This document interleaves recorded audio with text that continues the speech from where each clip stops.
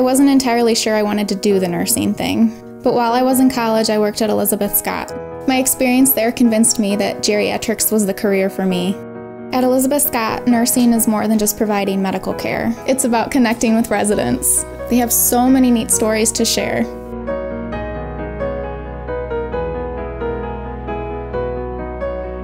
I work night shift in the skilled nursing facility, but it doesn't really feel like work to me. I'm responsible for dressing wounds, giving medications, handling health issues, and checking on our residents throughout the evening. We use a resident-centered care philosophy, so we do everything we can to make it feel like home. One day I was talking with one of our 100-year-old residents about how our grandmothers had taught us to crochet. She told me her grandmother learned to crochet during the Civil War, and that's something we learned about in history class. I realized then how much history this woman had seen in her life.